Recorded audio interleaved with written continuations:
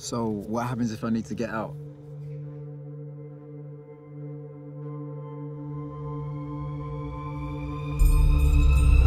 They said I couldn't do it. They said it couldn't be done without proper training. Well, guess what? Your man Addy BC just completed 10,000 in a day. What? You know, you're still getting these threats about the burqa stunt. Might be worth putting out another apology video. Man, my numbers are going down because my content ain't sharp enough. It's not rocket science. Yo, don't start yoga yet. I need to get a reaction video before I leave. A reaction to you yelling at me, huh? I said I was filming! Listen, Bubblecall's gonna go away for a few days, so he came to say he's sorry for yelling. You had EBC? That's right, bro. Well, look, I don't know what you've got lined up next, but you ever thought about getting buried? I know a group who do it. It's like an endurance challenge. See if you can last for 3 days, physically and mentally. Whoa.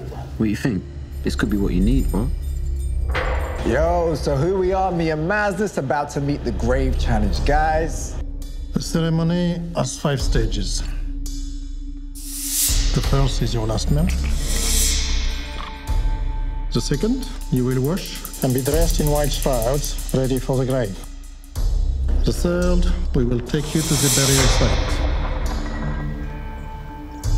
The fourth, you will be placed in your respective graves, 6 feet under the surface of the ground, and be covered. Holy shit. The fifth, we will return after 3 days to celebrate the death of yourselves. Can you hear me?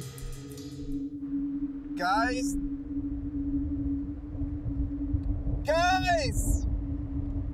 There's no doubt about it. They're definitely trying to kill you. Guys, just get me out here! Solitude, sleeplessness, hunger, and silence.